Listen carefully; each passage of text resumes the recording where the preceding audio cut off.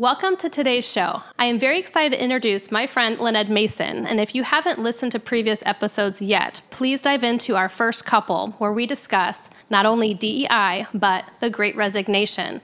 And so I love having Lynette on here because we work together in the insurance industry, and she is the VP of Service and Individual Operations over at Ameritas. And so I welcome you back, Lynette, and I'm so excited to have you on our show to really talk about ways to implement diversity, equality, and inclusion in the workplace. So before we kick it off, I'd love to have you share with the audience, if they don't know you yet, a little bit more about what you do every day over at your organization. Thank you, Amber. Appreciate being here with you again. So what I do in the organization that I've been in for 30 years is while my title is VP of Service, I'm a problem solver, right? So my team processes, anything from life, DI, annuity, new business, new applications coming in.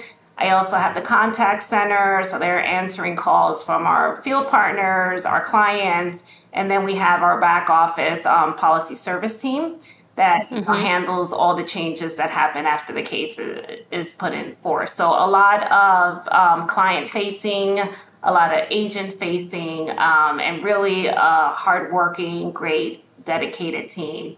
Absolutely love what I do. We're in the midst of, right now, just trying to build more technology and just make our processes more efficient to help with all this business coming in and making the experience good for our clients.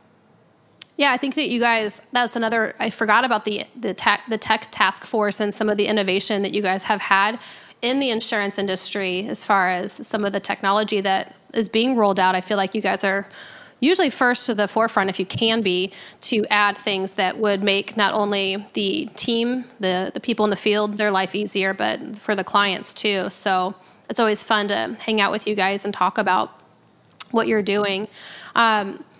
When we talked initially in the podcast, we were discussing what is DEI and diversity, equality, and inclusion.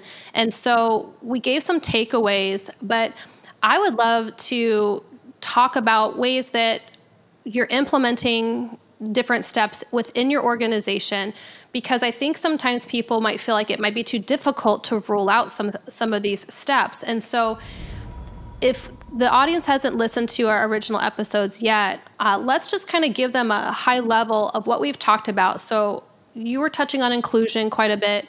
When it comes to what is DEI, let's just answer that question again here today, and then talk about ways that you guys are plugging in some resource groups within the organization. We could probably start there, and then we'll give the audience some tips once we're done with that. Sounds good. So, going back to the definition, right? So I always like to start with inclusion first because I think it's the foundation, right? It's just making people feel welcome, including them, listening to them, just being there in the front, making sure that they're paid attention to and listened to, right? That is key. You have to listen to people, really understand what's happening with them. And then, of course, it's treating people equally. And then diversity, meaning, anything from a human standpoint that makes us all a little bit different, right? It could be the color of your hair, your color of your eyes, my accent. It could be, your skill sets. It could be so many things, right? It's just really taking the time to understand what those differences are and just incorporating it in our day-to-day lives, because we're going to learn a lot from each other. Yeah, I think about when we look at focusing on talents, you don't want everyone to be the same. You wouldn't get anything done. We want to really bring in different talents to have those different skill sets and different thoughts coming from different cultures and experiences. So really mixing it up is, I think, really great for everybody to really make a difference. But let's talk about some of these groups. I know that you've told me, I've heard it through the pipeline, just, from conversations through either conferences or conversations we've had, but what are some of the groups that you're affiliated with now? Because this could give other organizations ideas of what to put out there themselves. So I'll let you talk about that a little bit. Yeah, so I think I'm going to start too with like how our journey even started to get to that point of where we created these resource groups. Because I think we have a good story to tell, because I'm just going to touch on what you said early on in this podcast was it's a big initiative, right? It's really big and it can be really overwhelming. So you have to take it in chunks in order to be successful, instead of trying to just get everything done out of the gate. And so the approach we took was, number one, there has to be a commitment, right? And it has to come from senior leadership, right? So that was our CEO. He said, we need to make this part of our culture, and we need to take the steps to get there, right? So that was number one. And once that came into play, then we also created a diversity inclusion council that is made up of senior leadership within the organization. So I am part of that council as well. And it is a commitment, right? Because we have a full-time jobs, but we all raised our hands. It was voluntary. We raised our hands and we said that this initiative is so important. We do want to be part of it. And so what we basically do is we work with other partners like marketing, human resource, our CEO, just to figure out, okay, what are the things we need to work on? Do we need more HR, education pieces? Okay, let's put that out there. Do we need to market things a little bit different? Let's put that out there. How do we recruit people in diverse markets, right? Those are the kinds of things that we're involved in. And then we also took some other steps, like looking at our board members, right? Like, how do we make our board more diverse as well? So we worked on that.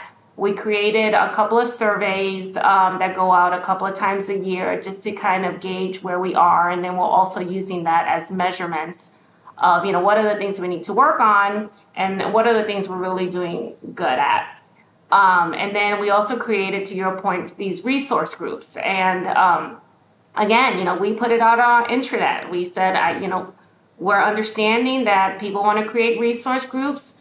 We don't want to get too crazy and create 100 of these, right? Because this is new to us. So we wanted to make sure, let's pick 4 where we think it's going to have an impact, where we're getting the most votes to have as resource groups.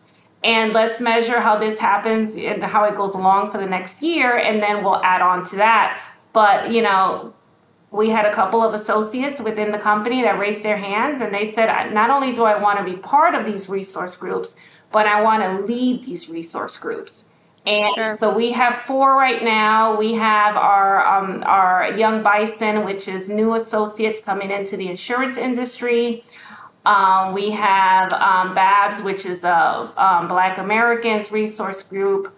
We have associates with disability, and then we have the LGBTQ plus resource group. And it's not only just them working together, just to, kind of bounce ideas off each other and education and all that stuff, but they're also working with the community as well. And it's been working out really great. I'm so impressed by these individuals that have taken this on.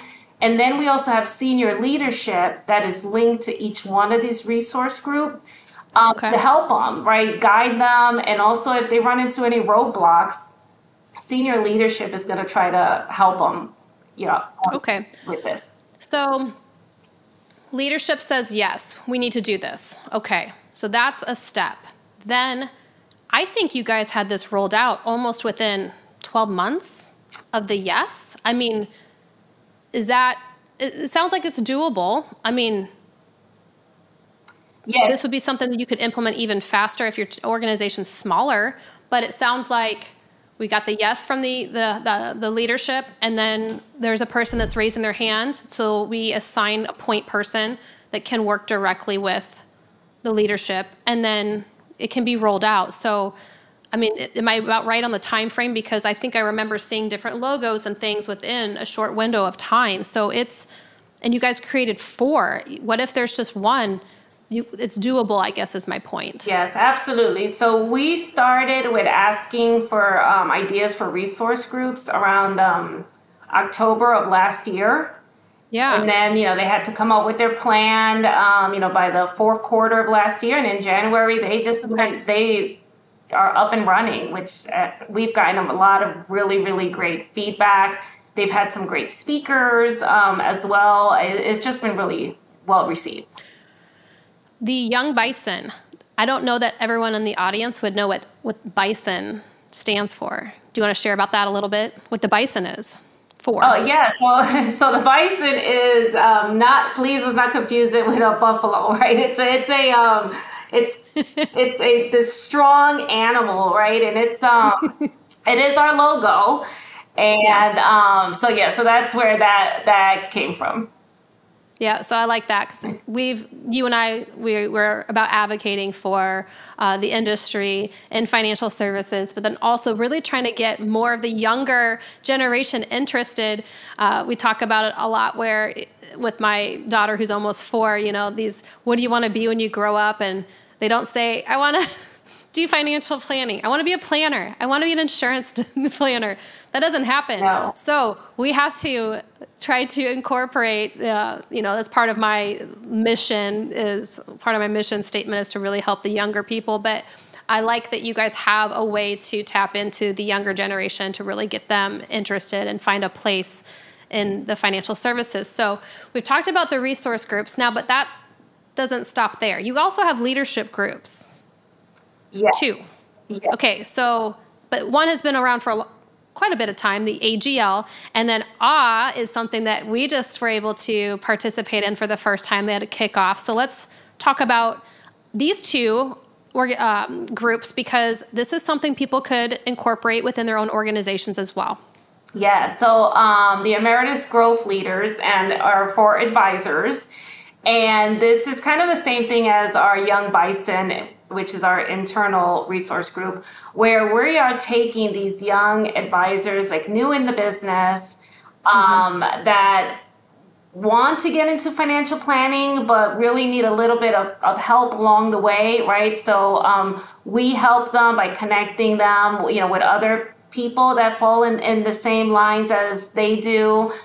We have a couple of meetings set up throughout the year. Some in person that we finance where they get to network and brainstorm.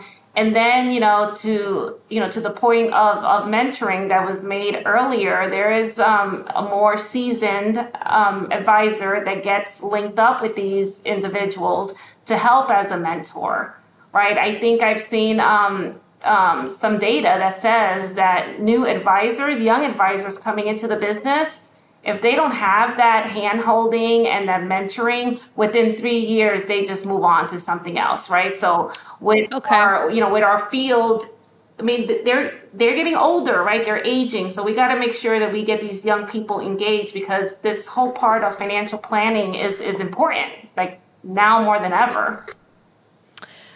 That's interesting that you say that because I know the American College has a whole set of statistics that talks about mentorship. And if you are participating, whether you're receiving mentorship or giving, it usually starts this relationship that's ongoing because once you serve, then you might need to receive and it keeps going on. But there's more positive, I don't want to say like mental health, but there are more positive experiences statistically when people are involved in mentorship. And even if they are giving it away, that servitude is definitely something that's good for the soul, and then it's good to serve. So I like how AGL does bring the OGs kind of back around to help as people move up into the leadership group. So that's a co-ed group, and that's on a national basis. And then there was the most recent one, the women's empowerment. So am I saying that right? Yes. Let's have you talk about that because I might have just said the acronym wrong. It's the Ameritas Women Elevated.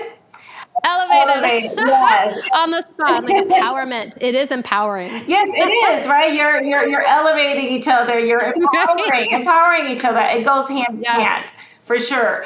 And we have about 40 members right now, which is great because I have to tell you, when I started in this industry 33 years ago, 40 women advisors was unheard of, right? So that is such a big milestone. We should be very proud of it, but we need to keep growing, right? But so we just had our kickoff. Our first in-person meeting, which was great. I was part of that. And just being able to sit in and listening to all the idea sharing and, phone numbers being exchanged, and just like like a true partnership to support each other was empowering. And I felt energized, right? I'm not even an advisor, and I totally felt energized about it.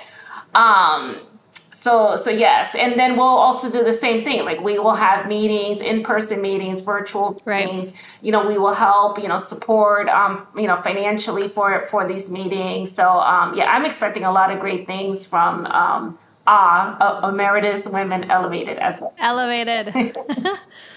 Okay, so for the audience, there's a number of resource groups that you can tap into, create. Start with maybe one, because that's what you guys did. I think initially it was the AGL, and then other things happened after the fact. So as you've been speaking about this, you've done a lot of advocacy over the last, I keep saying 12 months because I just feel like the last year, probably because conferences were starting to happen again, and it wasn't just webinars.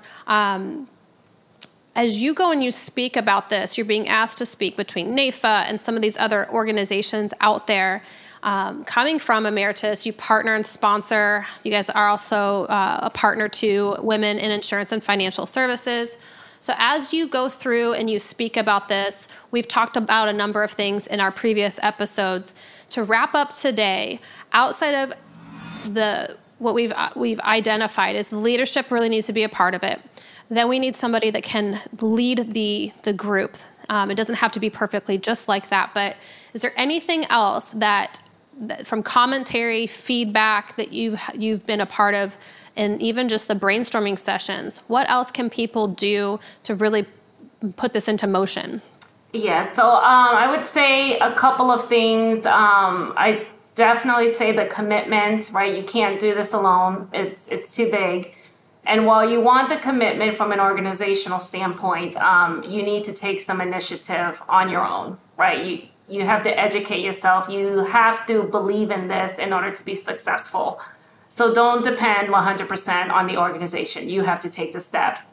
And then what I would say too, there's a lot of discussion that comes up in regards to, I want to hire more diverse people, but I want to make sure I'm hiring the right person. And what I would say is absolutely 100%. At the end of the day, you have to hire the right person with the right skill set. It doesn't matter what they look like, right? However, you could be working with HR or someone, a recruiter, to help you tap into those diverse markets, to even recruit from, to make them part of your pool of candidates, right? I think that's the link that I think sometimes we forget about. But teamwork again. Yes, absolutely, teamwork, right? My people here, they're like, they make fun of me because I'm always saying it takes a village. It absolutely takes a village. Like, this is not a task that can be done on your own.